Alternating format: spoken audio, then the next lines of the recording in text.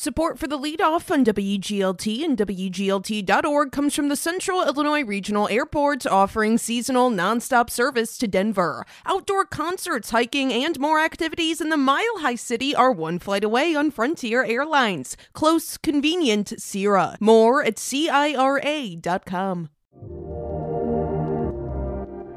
There's a reason why Bloomington-Normal isn't swarming with the sounds of cicadas. That's one of the things you need to know to start your day for Friday, June 7th. I'm Ryan Denham, and this is WGLT's The Leadoff.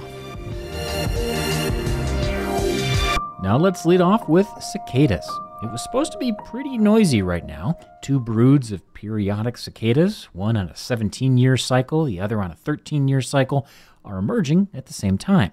But as WGLT's Charlie Schlenker reports, many McLean County residents have not heard that pumped-up volume so much. Emily Baldoni of Normal has been looking everywhere in town for cicadas. She's found nothing big, though she was hopeful as we caught up to her on the Illinois State University quad. I'm hearing one single cicada, it starts with a little chick, chick, chick, chick, chick, and then wow. Now it stopped. So, not such a cicada rager after all for McLean County. State entomologist Chris Dietrich says you can blame a housing shortage for cicadas, not the one for humans. They're really patchy because they require a certain kind of habitat, specifically mature forests. And as you know, much of Illinois was historically prairie and currently mostly corn and soybean fields. Decatur and Springfield, meanwhile, have lots and lots of cicada karaoke. Dietrich says since you need forest undisturbed for several decades to have periodic cicadas, and preferably a lot longer because cicadas don't get around so much, you should look to land near waterways to find them. I have seen reports of large numbers of cicadas from the Mackinac River area, like Lake Bloomington, those areas north of town.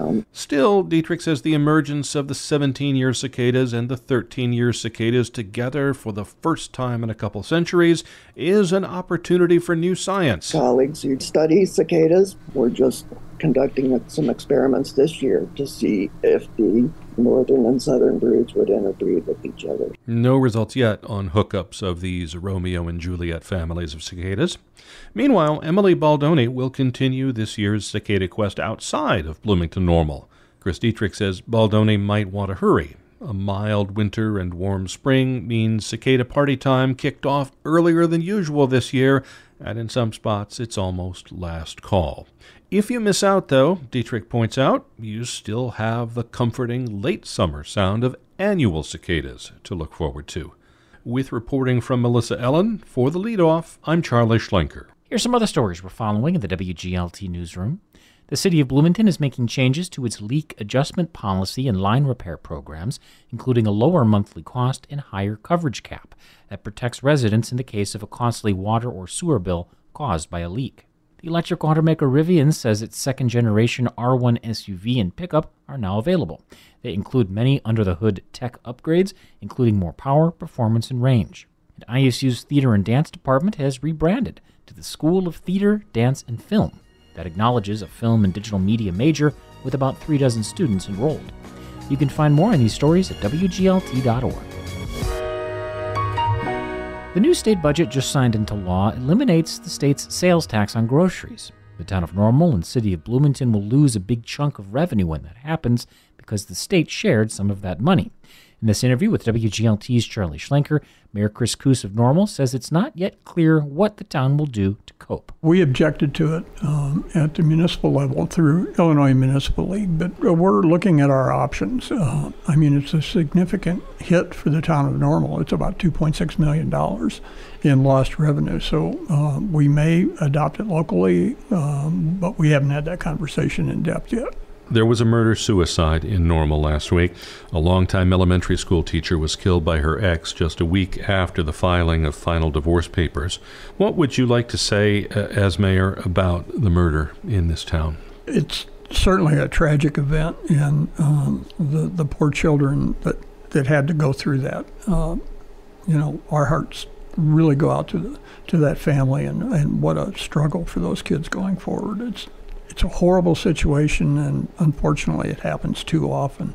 If you're going to ask me personally, I would say mental health issues is something that we need to work more on as a community, and gun control needs to be tighter, especially with people with mental health issues. Their ability to access firearms should be more restricted.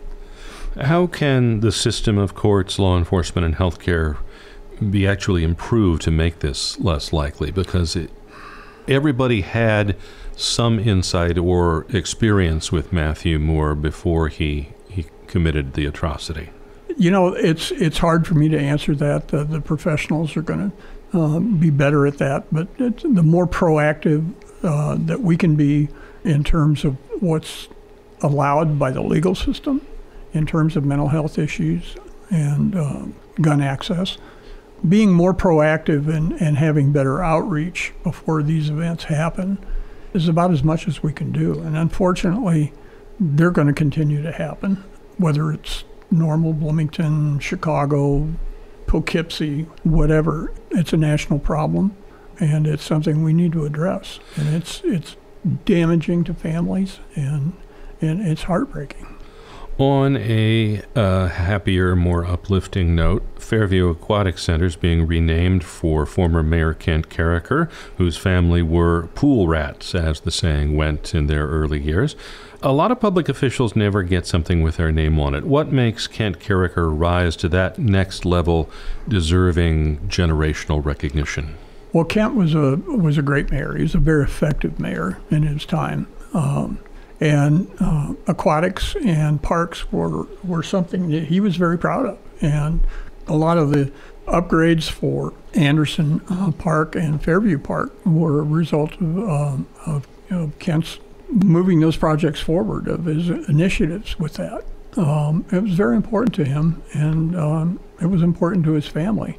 One of the takeaways from it when we made that announcement came from his kids. We're calling it the Ken M. Carricker Aquatic Center. They always called it Grandpa's Pool. That's Mayor Chris Koos speaking with WGLT's Charlie Schlenker.